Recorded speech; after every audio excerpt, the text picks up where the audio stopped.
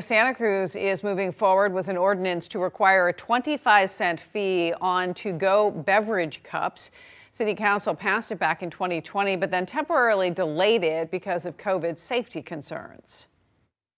You know what, it's happening in lots of places. These kinds of ordinance, Daly City, San Mateo County, our own neighbor at Santa Cruz County, they have their own cup charge that will be coming online July 1st. The Santa Cruz City ordinance is effective immediately, so you may see your cup of coffee cost a little more than it did last week. To avoid the charge, bring your own cup.